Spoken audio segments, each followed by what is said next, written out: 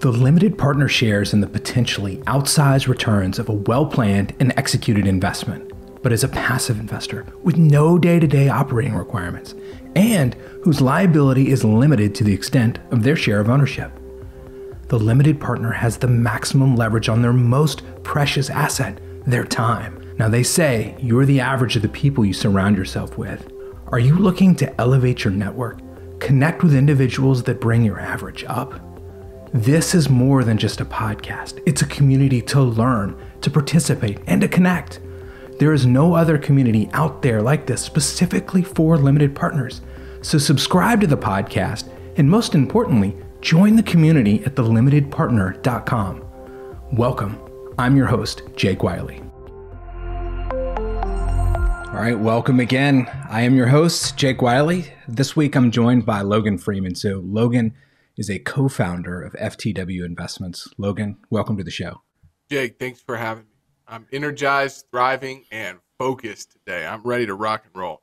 Awesome. Well, this is going to be a good conversation. All of our conversations are. I apologize, most of you guys haven't been a part of the other ones we've had. But I guess to start it off, Logan, for my listeners out there that don't know you, if you wouldn't mind, give us a little bit of background on who you are, where you started, and how you kind of ended up at FTW.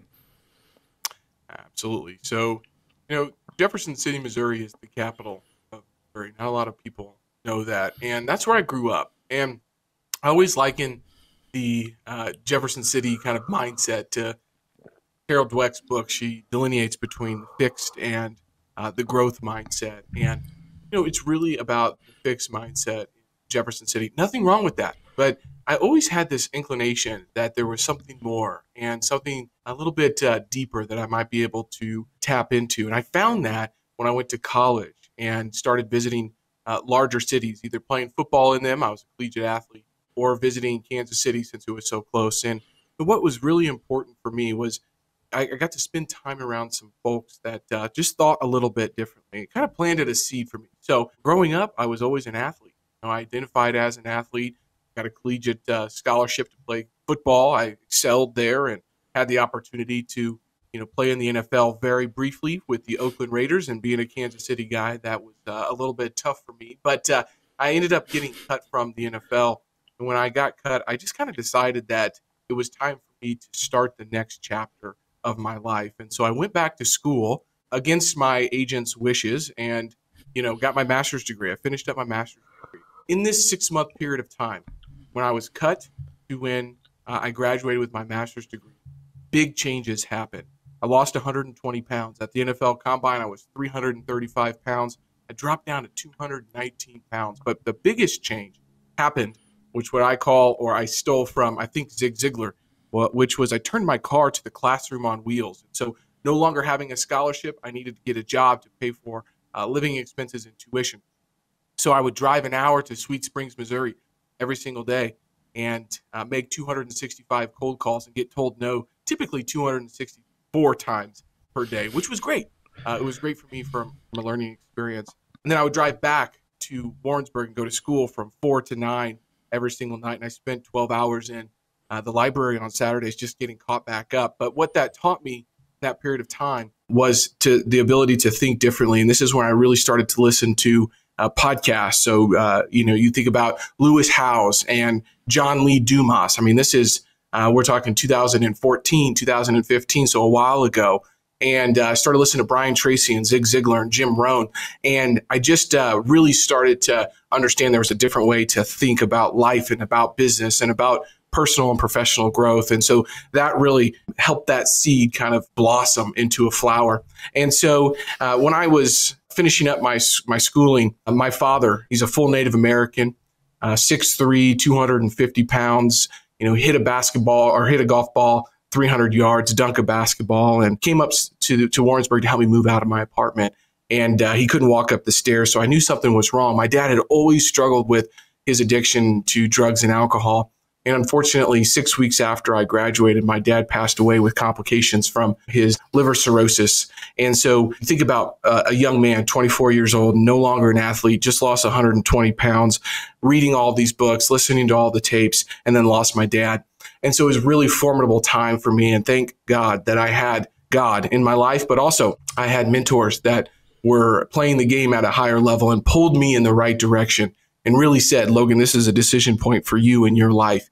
And so I thankfully made some good decisions. I moved to Kansas City. I bought my first house, and that's how I got started in real estate. I did a live-in flip, and I quickly realized after I flipped that house and made more money than my salary for that year that I was doing the game the wrong way. Along the way, I read Rich Dad, Poor Dad, which I'm sure many listeners here have probably read that book, and it had a really profound influence on the way that I thought and the way that I wanted to structure my life. And so I moved to Kansas City and, started to really try to figure out where I was going to play in the real estate space. It took me some time, though. I wasn't fully sold on it. And so I worked a couple W-2 jobs, and 5 years ago, I was fired from my last W-2 job. And that really was another decision point for me to say, okay, now is the time to really take control of my finances and take control of the direction of my life. And I have a very supportive wife. We were just recently married, and she said, Logan, I'm going to support you with what you want to do. And that's when I really stepped into real estate full time and started to grow a company. And that's where I'm at now with FTW Investments. Well, for my listeners out there, that was even more than I knew about Logan. So that's a heck of a story. And you had an interesting journey. And then I guess too, just to be totally clear, Rich Dad, Poor Dad does not sponsor this podcast, even though that book I think comes up on every single show, but it does move people. And I'll ask you the question every time it comes up. I ask everybody, like, what is it about that book, that really kind of got you to move? Whereas there's a million real estate books, and I'm sure you've read them just like I have. And like that was the catalyst for me, right? Like that was the one that said, let's go do this. And we did it. But what's your story? I love it. It was clear. It was simple. It was a framework. I like to think in mental models like Charlie Munger. I am a very quantifiable guy. I don't like theory. And so things that are complete at the theoretical level are fine, but I love ideas that are effective at the applied level. And so the quadrant of ESBI, employee, self-employed, business owner, and investor really started to ring true with me because the gentlemen that helped me along my journey, not only did they help me along my journey and help me make better decisions just in a life, kind of realm, they were playing in that investor space. And so I had the ability to basically take that framework and then see it being lived out in individuals' lives and see how beneficial it was. So I would say that the framework of the quadrants was really important. That paired with seeing actual individuals living that out was the catalyst for me to really take action. Well, I appreciate you sharing, because that's something about that book really has done something for so many people. And I mean, I know there's a lot of people that get in but just become burned out landlords and move on. And hence maybe we can transition into the limited partner aspect of it. But before we get into that, I would love to know, the transition from, you bought your first house, you got into real estate, and then now we're talking about larger scale. So multifamily. Yeah. And I know you're looking at other things. So I'd love to get kind of that story of how you made that swap. Yeah. Well, whenever I was fired from my job, I actually started a sales consulting company because, again, I wasn't necessarily sold on just doing real estate. I'd never been a 100% commission guy before. And so I had a sales consulting company where I was doing everything from flying around and going to conferences and pitching products to making cold calls and setting up CRMs. And I, at the same time, just by happenstance through relationships, I had the opportunity to join a $50 million fund as their head of acquisitions. And so I was doing both of those at the same time. 6 months in, my wife really said, Logan, you really have blown the doors off of this thing. That's fantastic. But all you do is complain about this sales consulting that you're doing. And all you do is talk about real estate, and it fills you up. You need to focus. And so I dissolved that sales consulting company and finished up working with the fund. And we ended up doing 265 single family homes in a very short period of time. And we were the sixth group in the country to kind of go through a core vest portfolio refinance, which means we recapitalized the whole project, returned capital to the investors, and still cash flowed.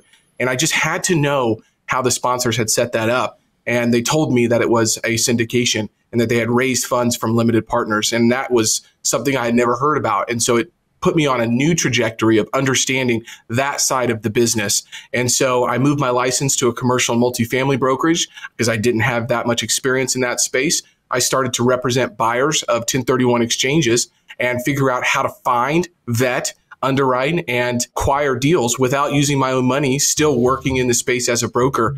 And I translated that into a lot of sales, which was fantastic, a lot of experience, which was important. That catapulted me into owning some properties by myself. And what I learned by owning properties by myself was I was still not in the investor space. I was still in the business owner space. And I just needed to figure out how to create an actual business that would allow me to operate in my sweet spot, which is the greater intersection of your strength and your passion. And so that put me on another trajectory of going out and finding business partners that really could supplement my skills. And so that took about 15 months. I found my business partners. They were working on something very similar. I said, I think I can bring a certain skill set that you guys are lacking, and vice versa.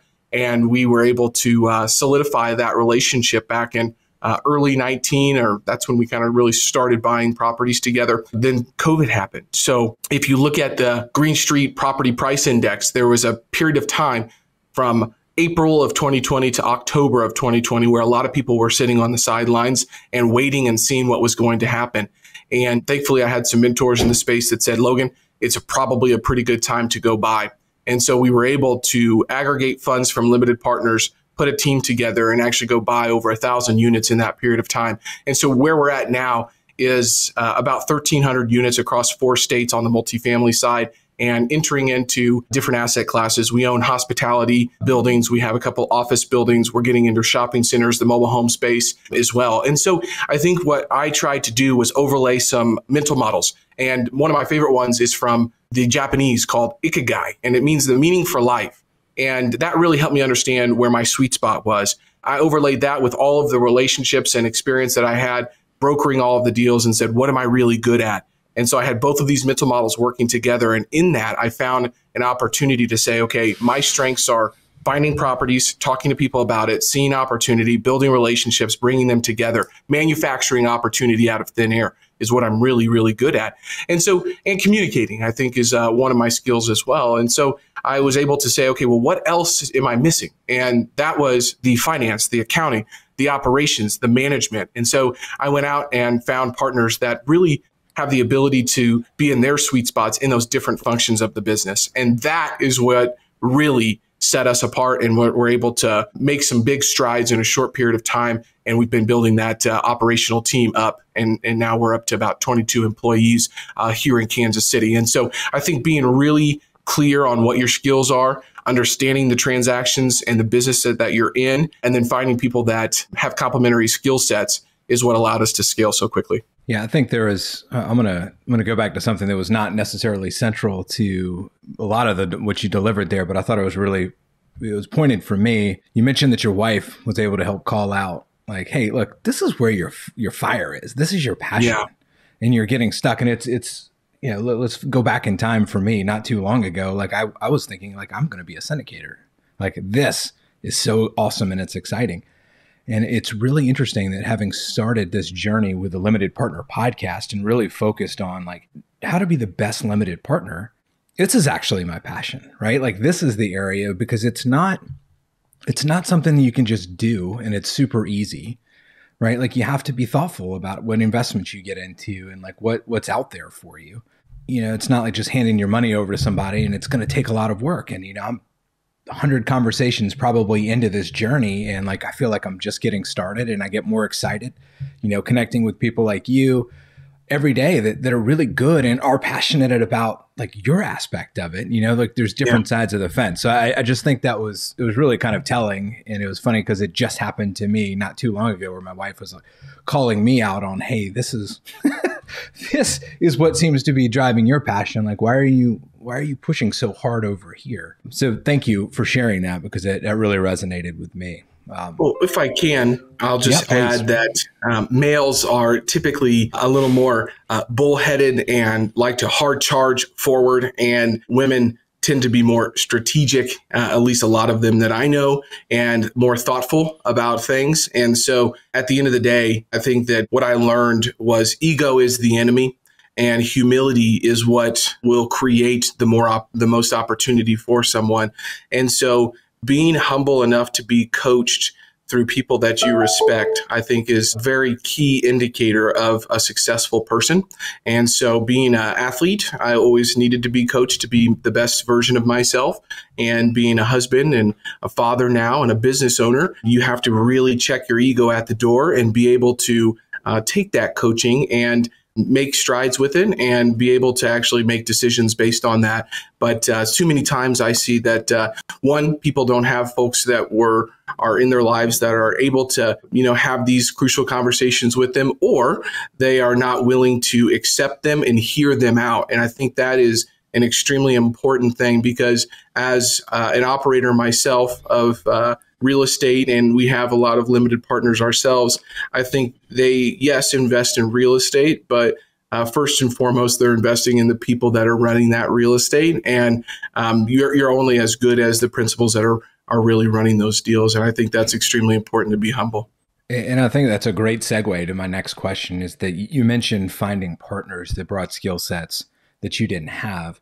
One, that's a very business mature way of looking at things. And it's really kind of part of my passion is that this doesn't need to be hard, right? And when you're fighting against the grain and you're trying to do things that you're not good at, you get to burnout. But you also talk about mentors. I'm just wondering, is there a connection in there where you had somebody help guide you and be this is you, this is your box, you really need to go focus, or did you figure that out on your own? It's a little bit of both. I read around 750 books, and what I found through that process were some books that really stood out to me. One of them being Emotional Intelligence 2.0 and Strength Finders 2.0, where you can take tests and actually get better as a human. And IQ is typically pretty fixed, but your EQ, your emotional quotient, is not. And so being able to be humble enough to say, okay, here's where my EQ is right now, and here's how I can get better, is extremely important. And that allowed me to be open. And Wayne Dyer wrote, you need to be open to everything and attached to nothing. And people that are so attached to their ideologies and or ways of doing things, because that's how it's always been done, are going to struggle. And the only constant in life is change. And so for me, I had the books that I read that I took full-heartedly. I took that very seriously. I don't read as much as I did back then because I don't have as much time to do that. But what I learned, and I'm so grateful that I did go through that process, was there are certain books that you can revisit that really have a profound impact on you. And if you make changes based on what that says, and then overlay that with people that you respect and that are living the lives that you would want to live and playing the game at a higher level, and you spend time with them, then I think that is another segue to actually seeing it back in practicality. So again, another theme in my life is reading, understanding them at a theoretical level, but finding people that are living it out, spending time with them, and then adopting or modeling those same mentalities and behaviors. That is what has been able to allow me to continue to grow personally and professionally along the way. And so I'm always trying to spend time with guys that are and gals that are playing the game at a higher level than I am, because like you mentioned, you're the sum of the 5 people that you spend the most time with. And so it's extremely important for me to always be pulled up, and not be the smartest person in the room, which I'm not very often at all. But I am a learner. I have great input. I'm an achiever. I have a high level of competition. And I know that my top talent is individualization. And so I'm a good communicator. I can understand other people's emotional intelligence and kind of the feeling of a room. And that really allows me to communicate and get my message across and help influence people in the right way. An additional segue here is that we've talked in the past about you kind of branching out. So most people start with one asset class, call it multifamily. You're looking at the marketplace now, and you're looking at other assets, and you mentioned several different types. I think one, I'd like to get your take on maybe the market and why you're doing that. Sure. And then, 2, this is a faux pas for asking a question, which is 2 questions, is, expanding your team, right? I think that's super important to make sure that you got the right players, because, what you did yesterday in this asset class is not the same as what you need to do tomorrow in a different one. First and foremost, it was very important for me when talking with my business partners that we are not a one-trick pony. We are commercial real estate investors, and we are opportunistic, and we are value add investors. So our thesis needed to be very strong. And based on different market dynamics that are going on, we will have different opportunities. because we know that the work from home situation is going to change. We know that people need a place to live over their a roof over their head so they can live. We know that, e-commerce is growing, but there are still essential businesses that folks need to go and actually buy products at. And so I think that for us, making sure that, hey, just as when it's very difficult to purchase a property because there's a lot of competition in the marketplace, it makes a lot of sense to be able to pivot and understand different asset classes that provide an opportunity when other people are not maybe thinking about that. And so for us, it really comes down to our past experience.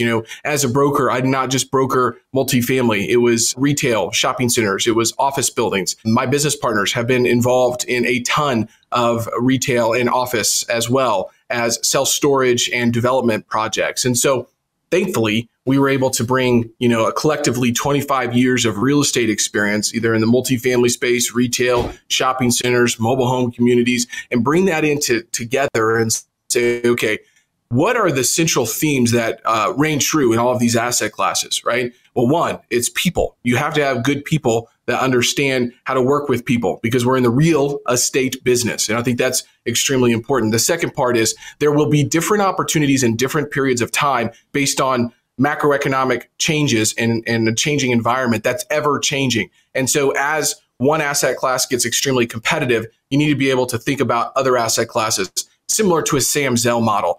Sam Zell has done multifamily. He has done manufactured housing. He has done office. He's been an opportunistic investor. He calls himself a professional opportunist. And the way that he thinks about his business is supply and demand, which is fantastic. But at the same time, he knows that from an operational standpoint, it's all people, it's all systems, processes, KPIs, experience. What do you have that you can bring to the table? What can we quantify on a regular basis? Early on in my career, I worked for Jimmy John's as a franchise consultant, and I learned very quickly what you can't measure, you can't manage. And so you need to be able to have really solid reporting on a regular basis, because if you don't have insight to what's going on, then how can you manage that, right? And so at the end of the day, we look at each asset class, we look at the supply and demand, we see where the thesis is, and then we say, okay, I think we understand that pretty well. What experience do we have? Okay, if we don't have any experience, then we need to go find somebody who does. So similar to myself finding my business partners, if we don't have operational experience in a certain asset class, we will go find a joint venture partner who does.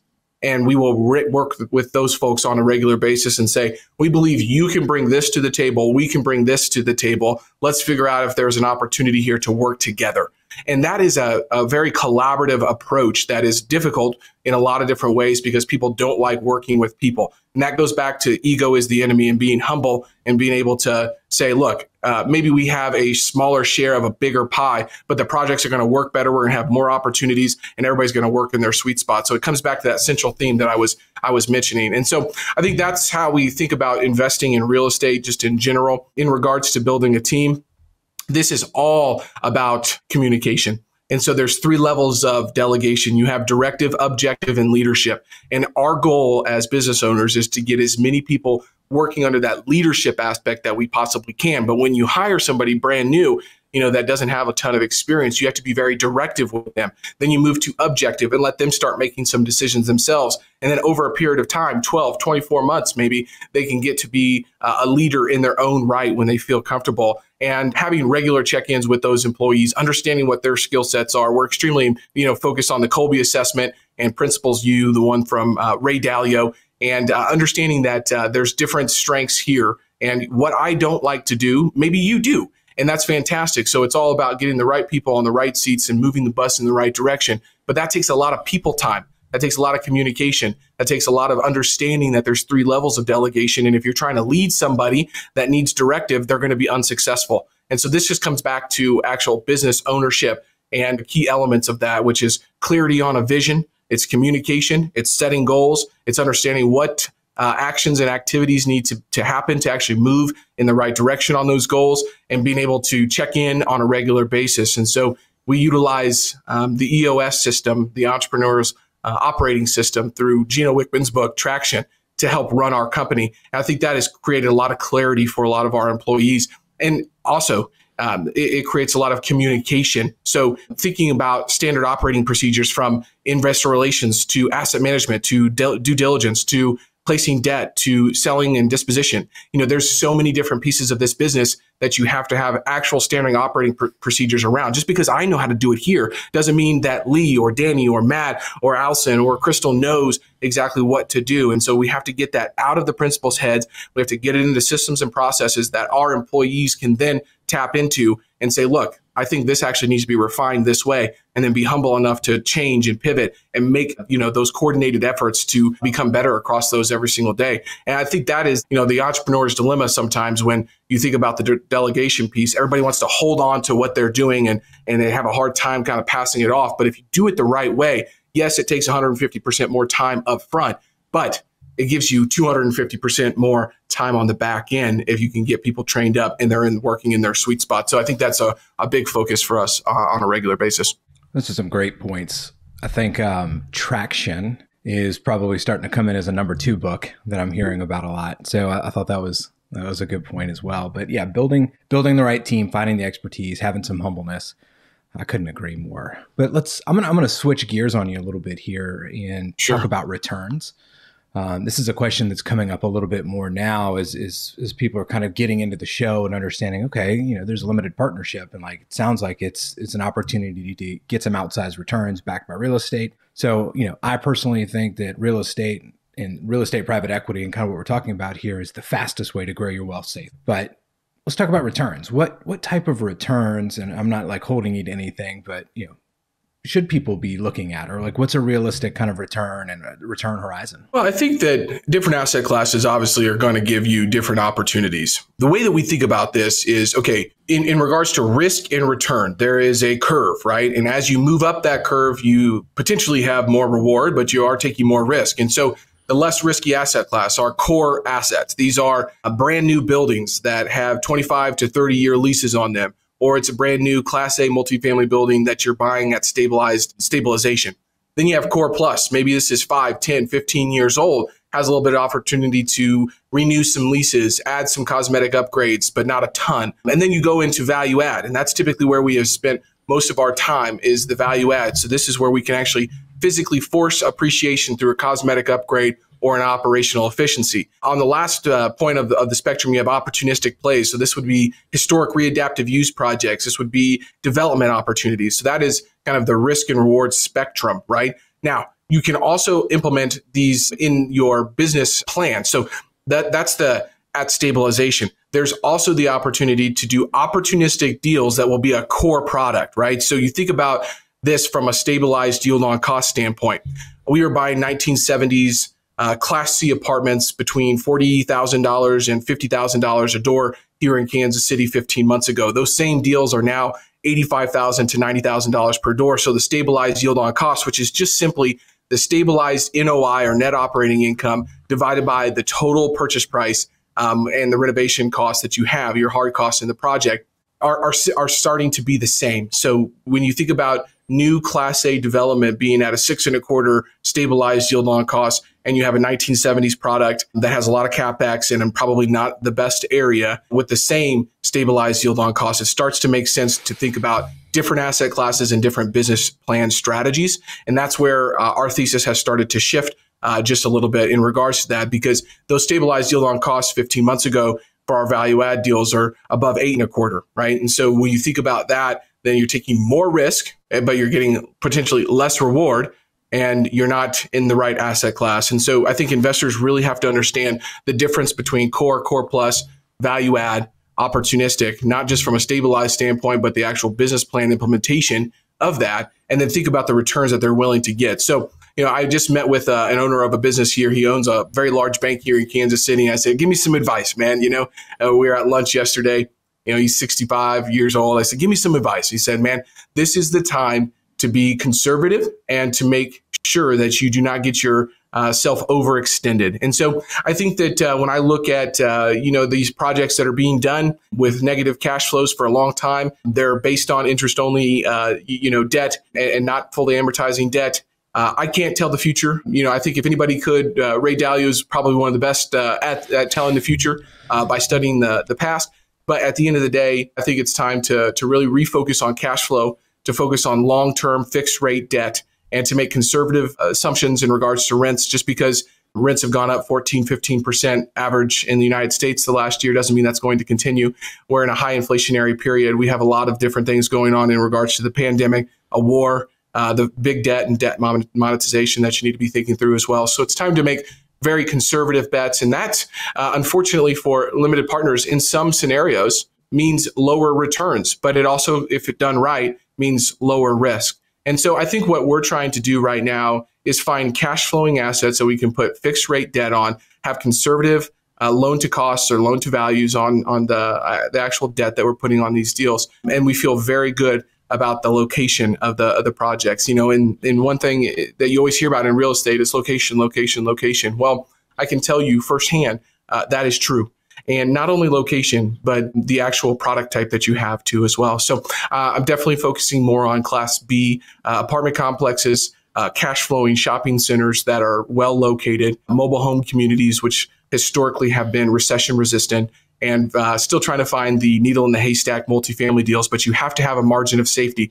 Very simply put, on a margin of safety, if your rent is $750, typically we're going to be able to pay you, between $65,000 and $75,000 per unit, right? But what's happened is those units are now $95,000 to $115,000. So you're really paying for the value add on the front end. And that doesn't create a margin of safety. Everything has to go right on the operations, on the deal. And I can tell you that not everything always goes right and goes to plan. And so making sure you have a margin of safety and you can protect your investors' capital is first and foremost.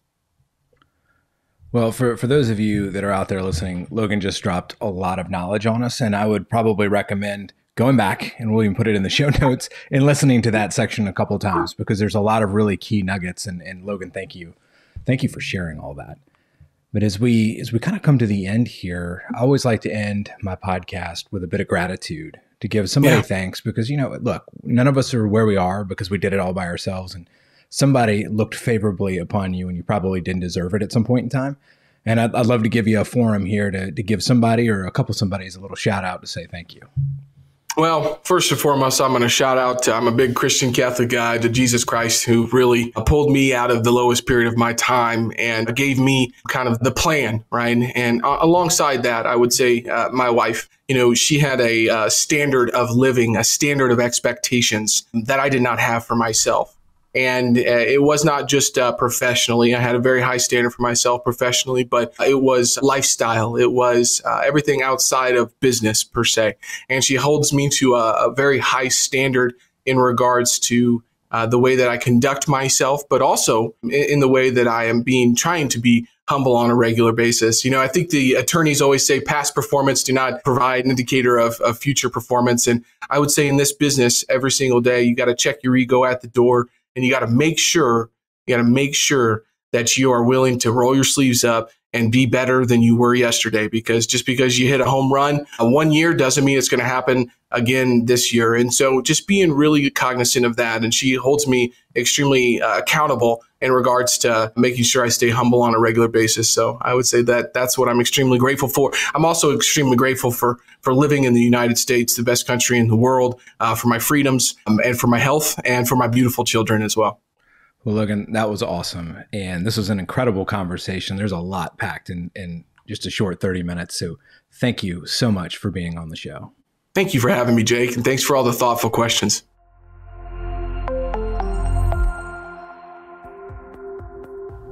I hope you've enjoyed this episode of the Limited Partner Podcast. Please subscribe and leave a review. If there's any reason you wouldn't leave us a 5-star review, please email me at jw@jakewiley.com. Your feedback is always appreciated.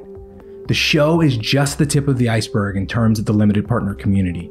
It's a community where limited partners can come together to learn about what best in class looks like and opportunities, and most importantly, a place to connect. There is nothing out there like this, so head over to thelimitedpartner.com and sign up. We'll see you next time.